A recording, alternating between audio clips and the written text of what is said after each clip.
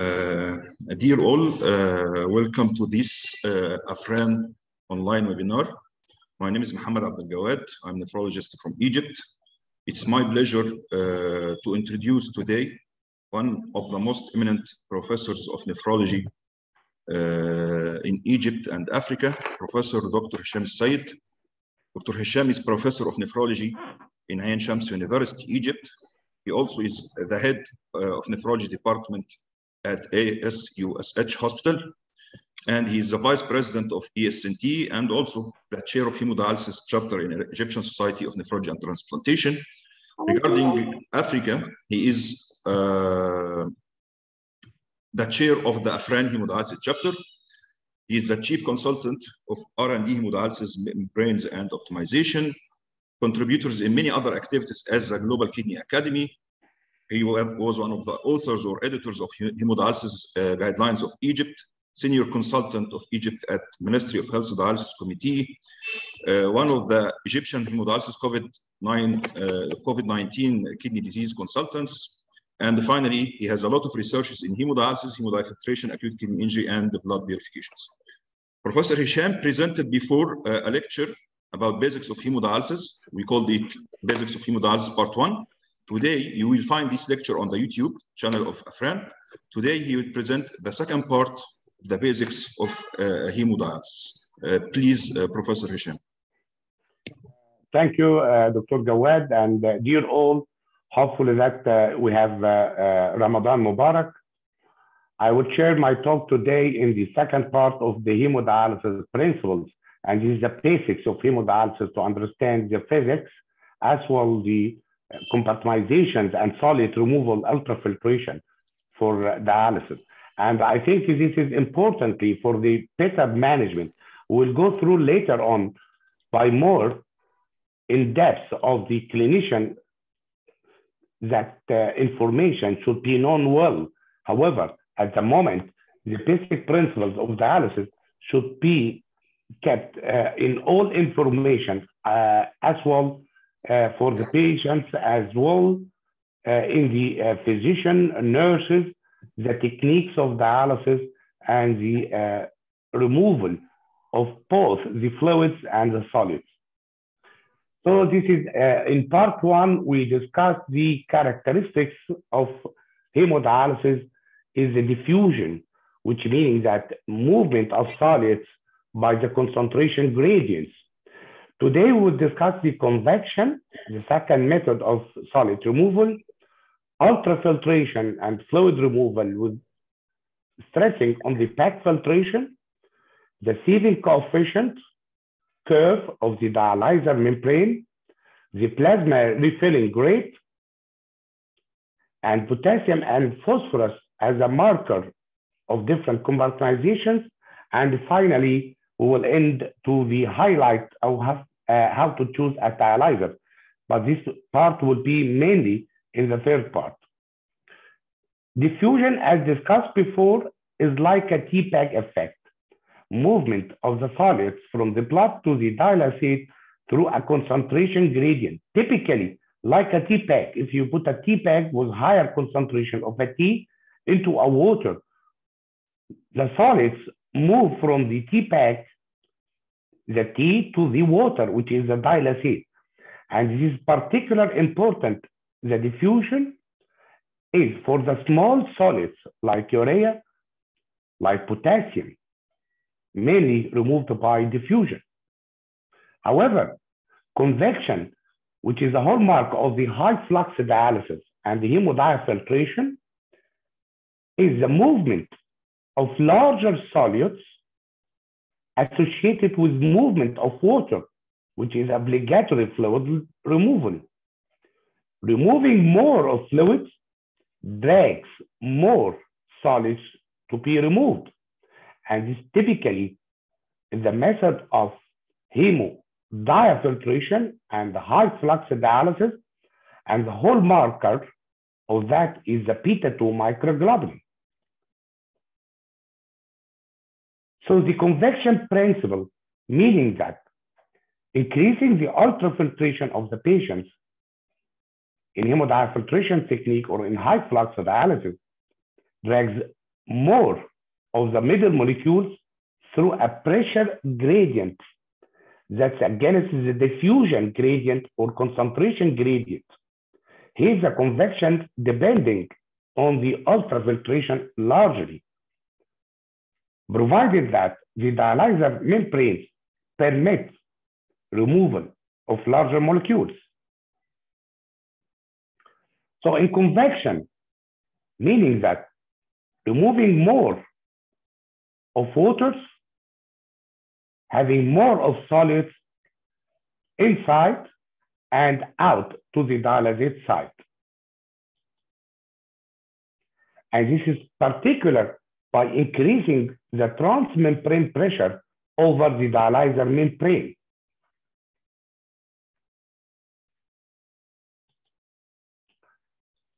In hemodiafiltration, if you have some experiences in that in your country, hemodiafiltration could be as slow, like in CRRT. In particular, our interest was in COVID-19 in the ICU and in patients with sepsis, or online hemodiafiltration, meaning that a shorter dialysis session with larger convection volume. And this will be on more details on the section of hemodiafiltration after finalizing the basic principles. The hallmark of hemodiafiltration and convection is removal of larger molecules. We have high flux dialysis, we have both the process, diffusion and convection, and we have hemodiafiltration. Also, we have a diffusion because you have a dialysate flow with an augmented convection, higher than in high flux. So the membrane criteria is importantly, because if you look to the inside with the dialyzer membrane facing the porosity of the dialysis membranes to the blood cells, the smaller solids removed by diffusion against concentration gradient, while larger molecules needing more pressure to be removed from the tiny holes inside the dialysis membranes, and is increased by removal as well of fluids. So this is the convection criteria. While the deposited part of the plasma proteins inside the dialysis membrane should be considered as a limiting factor. So one of the tricks in hemodiafiltration is to use dialysis membranes with lower capacity of adsorption of the dialysis membranes to be more healthy.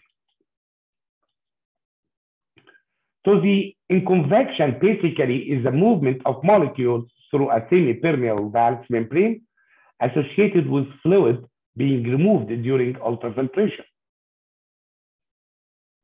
The convective transport is independent of solid concentration gradient against that the diffusion.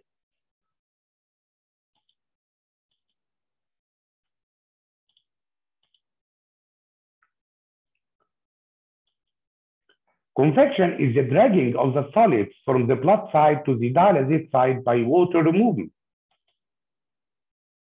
Movement increased, so it is a linear correlation between how much fluid removed and how much molecules are also removed. The inside the dialysis fibers, depending on the blood flow, positive towards the dialysate and negative pressure from the dialysate side toward as well to the dialysate. So the direction is one way from inside to outside.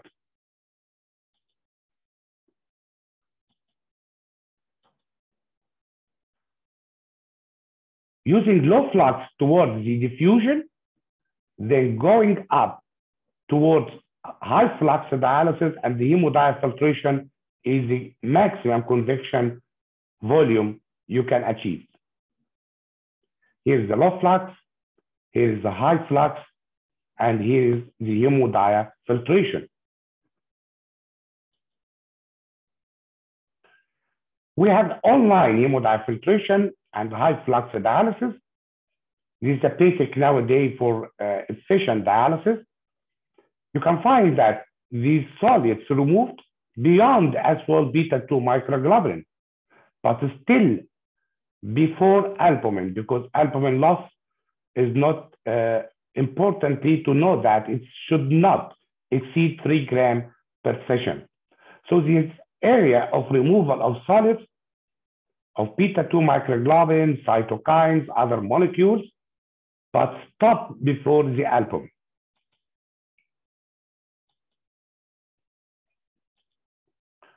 So the convection is increased by increasing volume of water removal, increasing the removal, increased by increasing the ultrafiltration. This is typically the 23 liters removed during post-dilutional hemodiafiltration. Considering phosphate diffusion versus convection, time or flux. So, for example, phosphate is not a large molecule. However, it's mainly by diffusion process. Convection increased the removal. However, the only way to remove maximally the phosphate is by extended hemodialysis, more than 5 hours, nocturnal hemodialysis. Post-dilutional hemodiafiltration is a little bit higher than in dialysis, low flux or high flux, because this is a compartmental effect. The majority of phosphate is outside the blood compartment. So you need more time rather than permeability.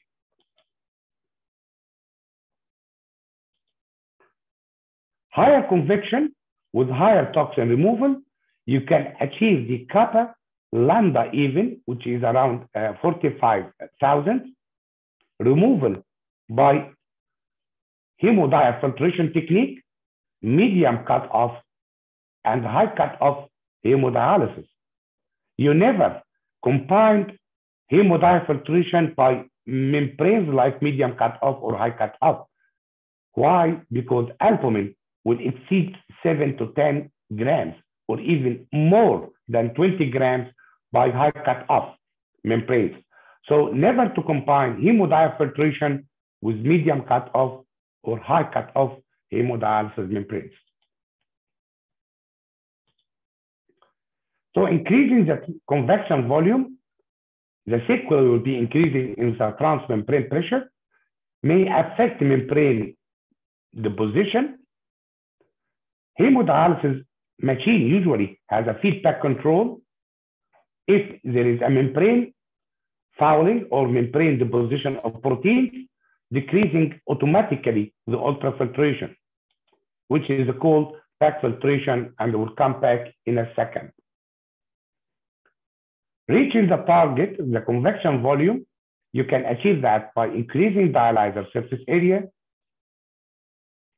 filtration fraction, or increasing the time, higher blood flow rate in vascular access.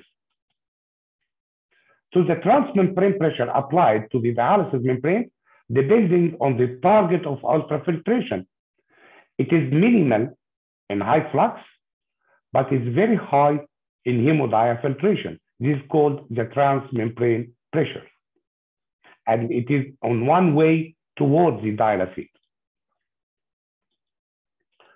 So the players for the uremic toxins that lead to our schedule of dialysis technique should obey 4 steps. For any uremic toxin that's called the uremic toxin should be chemically identified. Their levels in uremic patients are higher than normal persons, should be clearly identified as a cause of a disease linked. For example, we can say that parathyroid hormone is a toxin because it leads to definite exact disease in the bone and the others. as well. And potassium is a toxin, beta-2 microglobulin is a toxin, because all of them are linked to a specific disease. And finally, our goal is the disease should be improved by their removal rate on dialysis. For example, a patient with higher beta-2 microglobulin, removal by hemodiafiltration or high flux dialysis should improve the beta-2 microglobulin amyloidosis and the position in the synovium. And here is our score of dialysis. Low flux is now dying as a dialysis membrane. We should not have low flux anymore. We can use high flux, super flux, hemodiafiltration, or lastly, the medium cutoff.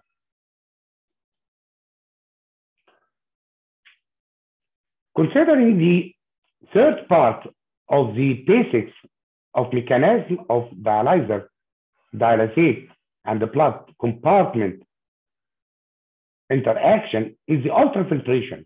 Meaning of ultrafiltration is the movement of water, fluids across a semi-dialysis membrane. It depending on the dialyzer, KOF, for example, low flux is around 10, however, high flux may reach 80.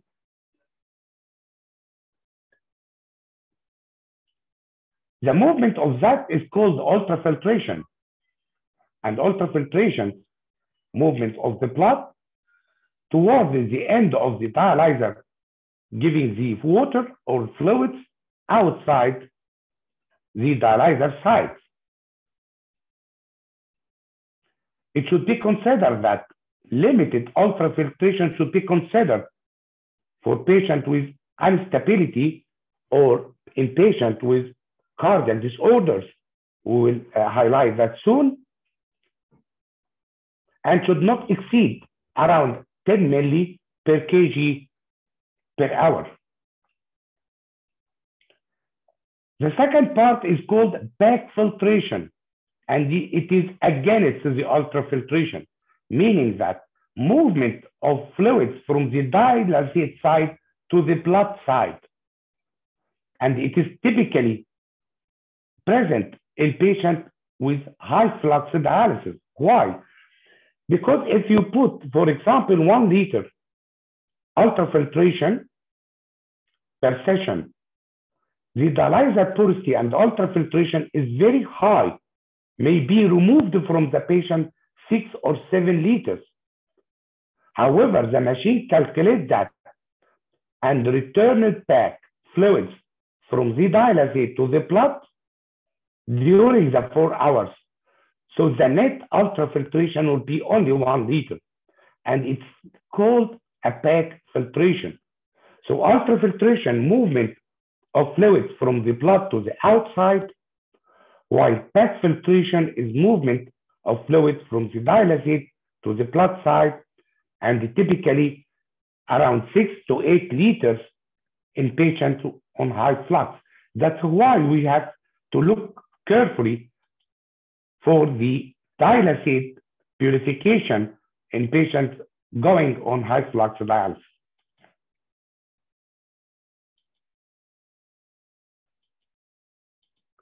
This is a back filtration principle. One of the important issues is the plasma refilling rate. What is the plasma refilling rate?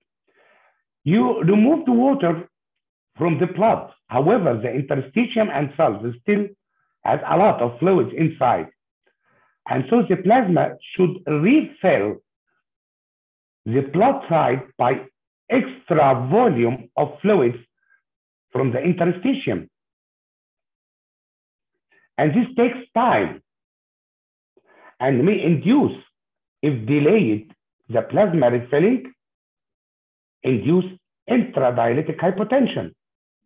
One of the mechanisms of improvement of intradialytic hypotension is to use cold dialysate, because it maintains the vasoconstriction and decreasing the venous capacitance.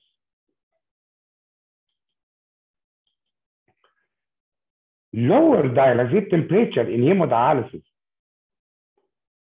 Is this a cool idea? Yes, we have experience with that. However, sometimes it may induce under-dialysis and volume expansion, recurrent and cumulative ischemic insult to multiple organs, lower nitric oxide production during hemodialysis. In all, intradialytic hypotension is markedly improved by using 1 degree even of cooler dialysate. Going to the back to the physiology and the cardiology, when the patient has extra load, this affects negatively the heart. The excess volume overload will lead to lower cardiac output and difficult ultrafiltration rate due to overstretch. So we have to evaluate volume status regularly. Decreasing in the cardiac function by increasing in the end-diastolic volume, stalling forces. So patient with extra volume or excessive volume may experience lower cardiac output that complicate the process of dialysis.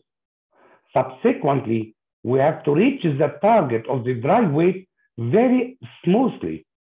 Otherwise, myocardial ischemia can be happened.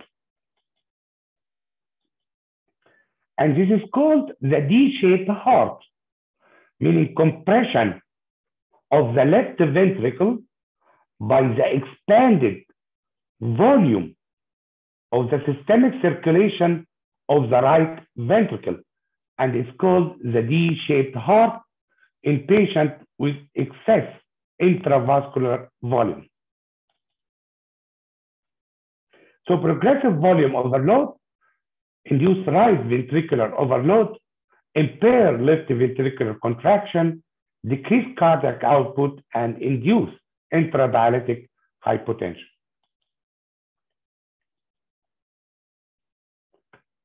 So this is a D-shaped heart in ischemia.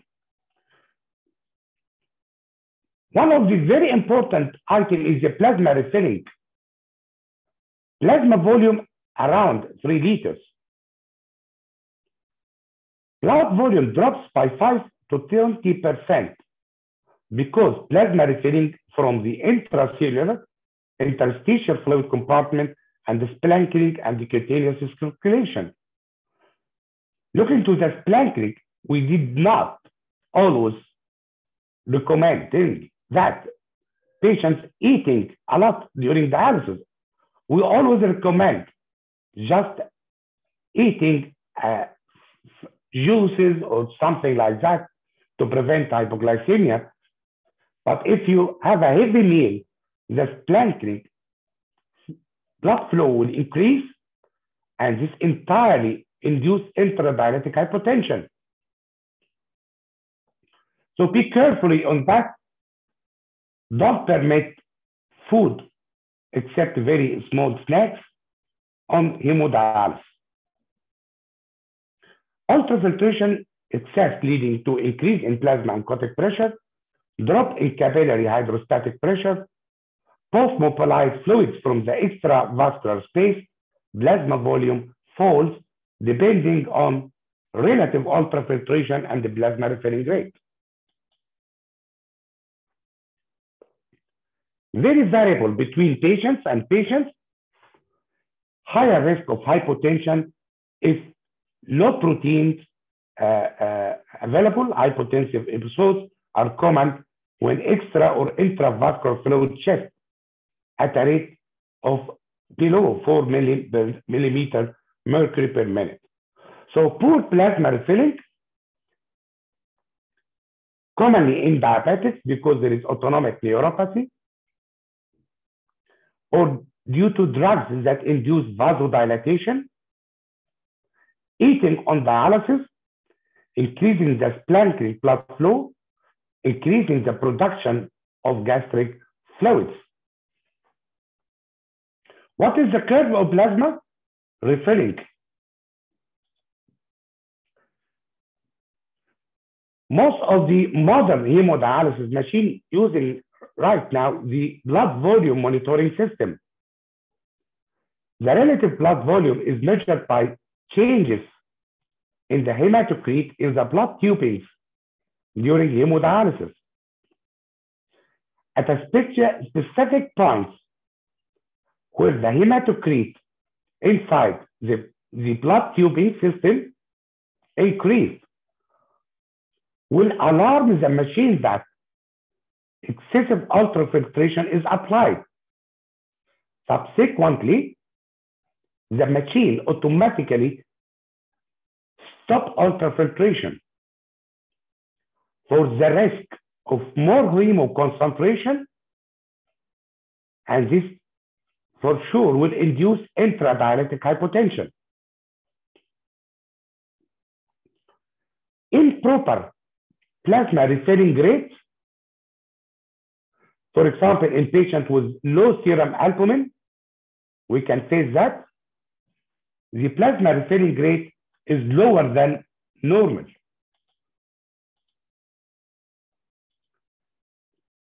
Again, to the flux and the solid permeability, using high flux dialyzer, superflux, or medium cut-off, all this category of the dialysis membrane can remove a lot of molecules, bigger molecules than in low flux, with very high ultrafiltration capacity. So we can use high flux, superflux in hemodiafiltration, but never to use medium cut-off or high cut-off in such procedure because of the albumin loss. So ultrafiltration rate to the patient usually around or below 10 milli per kg per hour. Plasma refilling usually in normal is around 2 to 6 only milli per kg per hour. Maximum 10 milli per kg per hour. There is a lag period. You remove fluids from the blood, but the plasma refilling will delay 30 minutes. And sometimes you can have intradialytic hypotension during the first 30 minutes of dialysis. Increasing dialysis sodium is a bad idea because it's increasing the osmosis, finally thirst, or higher intradialytic weight gain. Cooler dialysate will maintain the vascular tone, will lower the capillary hydrostatic pressure and venous capacitance, and more cardiovascular stability. Low serum albumin in patients with malnutrition will induce low plasma oncotic pressure, lower plasma refill, and inaccessible water removal. So cool dialysate is mandatory in all cases. So this needed to refill from the plasma to the blood side to be removed from the blood, and this is called the plasma refilling rate. It is usually in the range of 2 to 6 milli per kg per hour. There is a lag period during the 30 minutes, and this first 30 minutes where movement of fluids does not compensated by refilling of fluids from the interstitium. However, after that, it could be refilling in the rate of up to usually around 600 milli per hour. Coming now to one important issue for the dialysis circuit is the recirculation.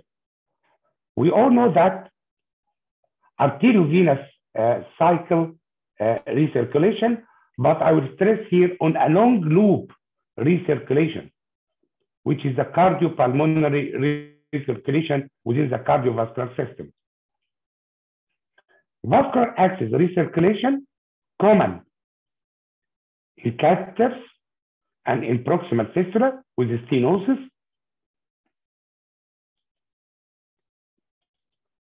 And this could be calculated by different techniques.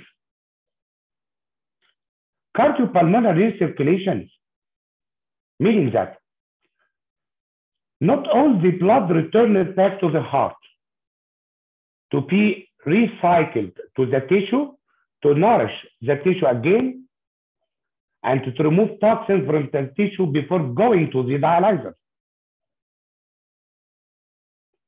Very high vascular access flow, more than 30% of the cardiac output carries the risk of heart failure.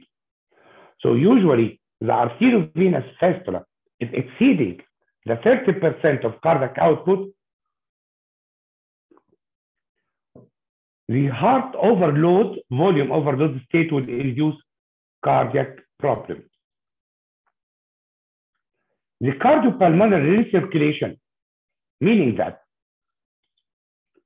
if you have a dialyzer here and the blood return should go to the heart, return it to the systemic circulation to carry toxins before going back to the dialyzer. However, the cardiopulmonary circulation, due to very high flow of the arteriovenous fistula, making the heart push the blood back again to the dialyzer immediately without going to the systemic circulation. The clinical value of the cardiopulmonary recirculation is 2 points. 1 point, it is a cardiac load. Second point is the high rebound rate after the end of the dialysis session, because there is no wash out of toxins from the tissue, as the blood goes directly from the heart to the fistula, bypassing the systemic circulation. So urea rebound could be due to access recirculation, cardiopulmonary recirculation, or poorly accessible compartments.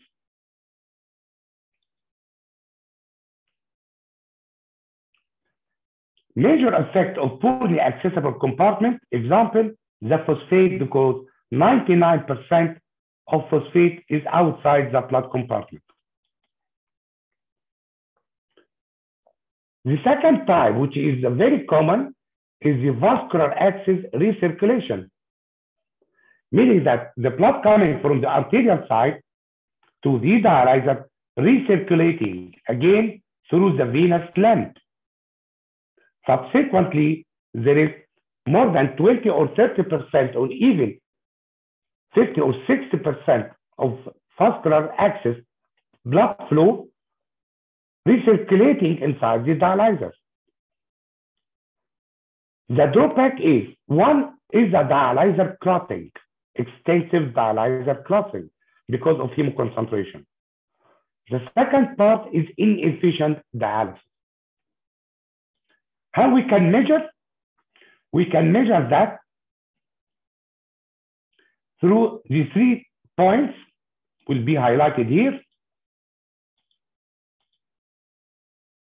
If you have a high-grade venous stenosis, very high venous pressure on the dialysis machine, if you have a very negative pressure in the arterial blood flow length, the misdirection of arterial and venous needle replacement. And it is used as this calculation. Please do that for all patients. If you see that inefficient dialysis, if you are doing a lot of bigger dialyzer, longer time, and still you don't reach the target of the dialysis adequacy, or patient with frequent dialyzer clotting, in patient with very high venous pressure, we have to apply this calculation. We will take 3 samples. One is the plasma sample, one in the arterial sample and one in the venous sample and multiply it by 100. It will reflect the percent of free circulation.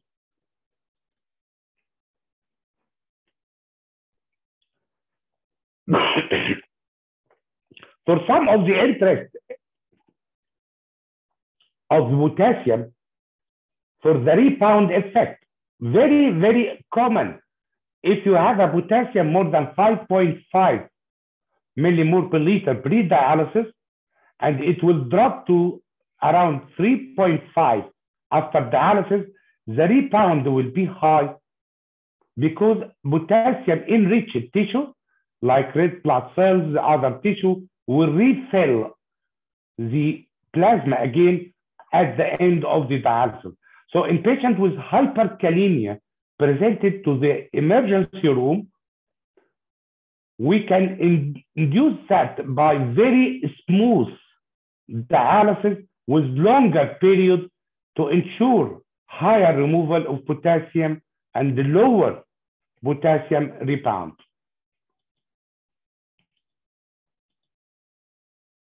This is a typical example of that. If the patient is presenting with potassium around 6, it will, at the hours of the start of dialysis, it will reach around 3.7, something like that. But at the end of the dialysis, there is a rebound. In order to improve that, we need more longer dialysis to improve the rebound of hyperkalemia, or more frequent dialysis, or in patients with resistant hyperkalemia, we can use safely in between the dialysis, the cation exchange resonance. So in all the past discussion of a lot of the diffusion, convection, ultrafiltration, backfiltration, all the techniques of hemodialysis, what a clinician should know from that is the dialysis is not a simple way. Dialysis surface area is a significant predictor of mortality. I wonder still patients is dialyzed by dialyzer like 1.3 in the adult. Dialyzers commonly are in the range of a very small, medium, large, and X-large dialyzers according to the surface area. Most of patients on dialysis centers in modern dialysis centers are using larger or X-larger dialyzers, and this is fit for most of patients, adults. And using larger dialyzer surface area, you can experience intradialytic hypotension? No, because the blood volume inside the dialyzer is very small compared to the surface area. For example, if you are using dialyzer 1.3, the blood inside the dialyzer is around 80 or 89 or 90 milli inside the dialyzer. While if you are using 2.0, for example, it is around 120. So it's only 30 milli of blood excess inside the dialyzer. So again and again, cooler dialysate is important. The dialyzer construction is composed of two parts, the head arterial part and the venous part. The blood coming from the blood side to the arterial side towards the venous side. All through this are inside is the fibers or the hollow fibers or the hemodialysis membrane. The usual number of the fiber inside is around 10,000, maybe more in very big dialyzer, reaching 14,000 of such fibers.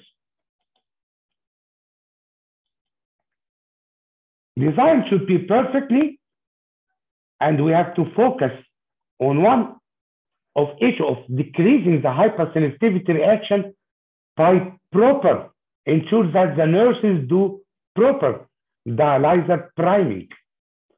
Because dialyzer priming from the inside and the outside, removing a lot of particles that's called spallation and improving the performance and subsequent urea reduction ratio.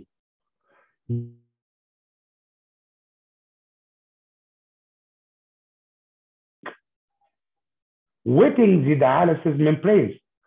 So priming should be at least applied for 10 minutes before patient connection, usually in the range of 500 milli or 1000 milli of normal saline, removing the air particles, and this proceeds for more. So what is the ideal membrane for the dialysis? It should be biocompatible, more friendly, less thrombogenic, optimum ultrafiltration that we need to use in hemodiafiltration, excellent diffusive and convective properties, resistant to chemical and physical sterilizing agents, optimal permeability profile, should allow high sieving coefficient, removing of toxins. So the flux or permeability, ultrafiltration coefficient, blood membrane contact, this is a big word for a larger pool of dialysis membrane. We will discuss in details in part 3 and part 4 of the dialyzer specification for hemodialysis.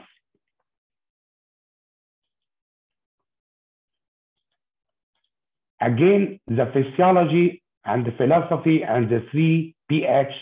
This is my favorite slide. I do that we have to link the dialysis physics to the physiology of toxin generation and removal by the dialysis machines to our philosophy and the target for optimum dialysis.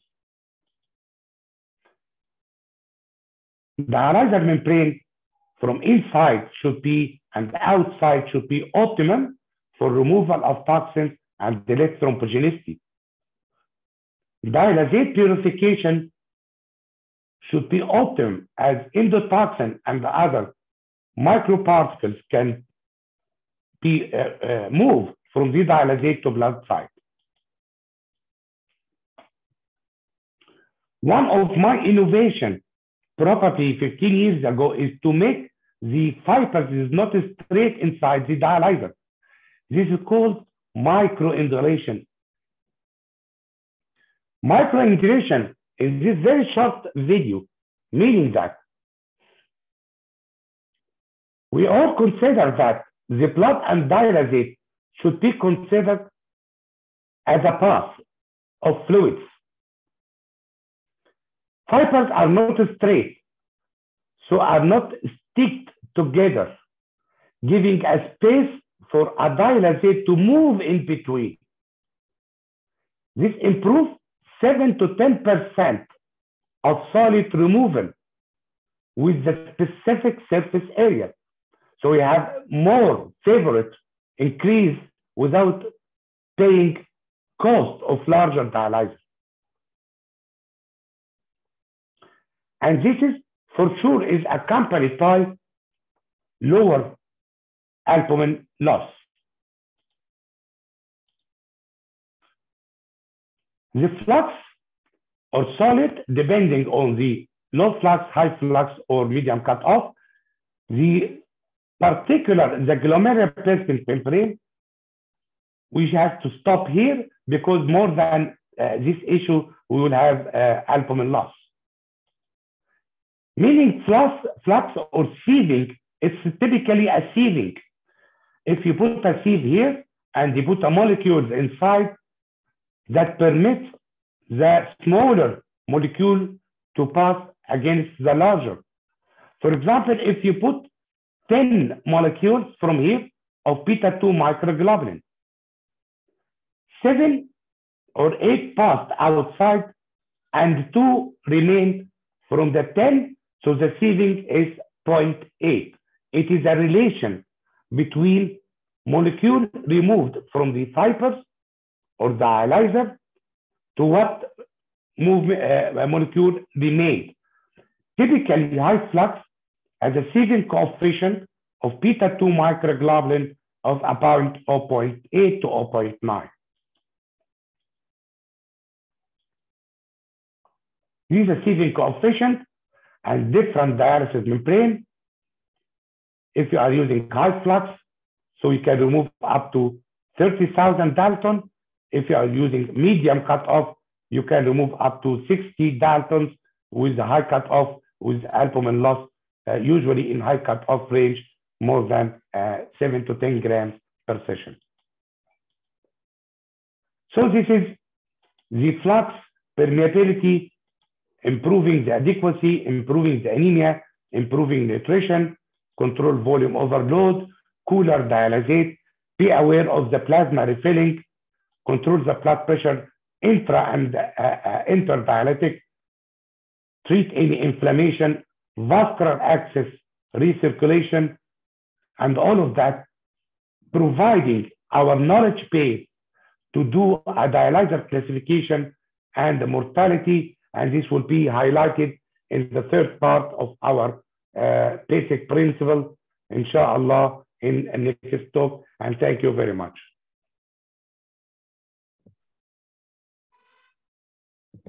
Thank you, Professor Hisham. As usual, for this very illustrative lecture, actually to prescribe a good hemodialysis session with a good criteria, you have to know well the criteria of your filter. That's why the basics are very important to be notified, because you may prescribing a hemodialysis session with some parameters that are not fitting with the dialyzer you are using, so that at the end the quality of the dialysis is very poor.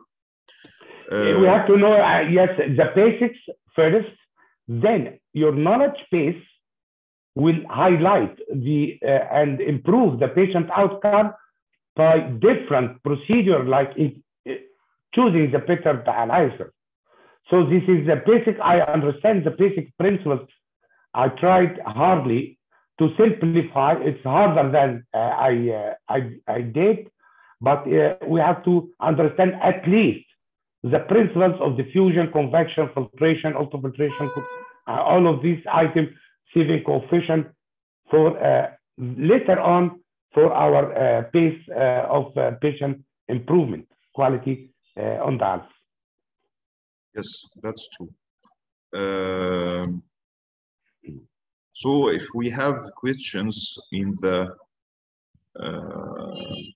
chat box, we have one question from Dr. Hind. What is the mechanism of ISO removal? What is the mechanism of ISO removal? What is meaning by ISO? What is the abbreviation of ISO for Dr. Hind?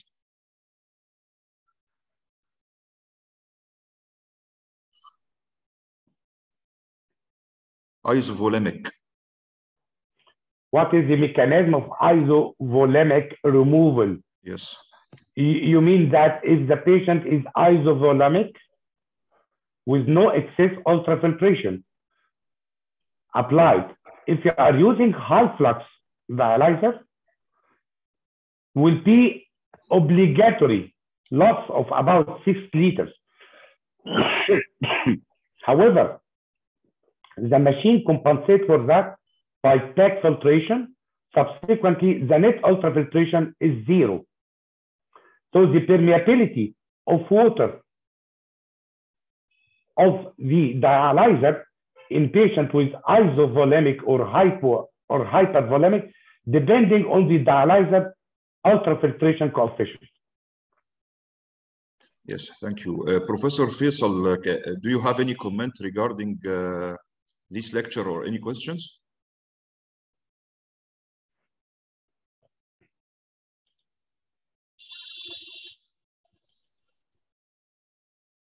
I think it's offline. Okay.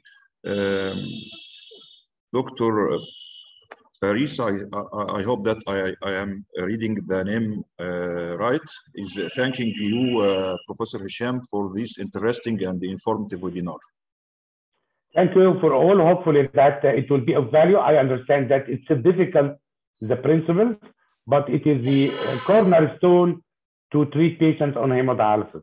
I want to ask you, Professor Hisham, how many lectures are remaining for the basics series of your lectures? It usually from 3 to 4, depending on the time. So we are, one part will follow is the compartmentalization and rebound, and how to understand the solid dragging effect of from different compartments distribution, and how can improve what is the rebound and etc., and how to choose the dialyzer specification. So I think the next talk will be more interesting for the nephrologist, provided that they understand the principles. Okay, so it is expecting that we have 1 to 2 lectures more regarding the basics. Yes, exactly. Yes, okay. Thank you, Professor Hisham.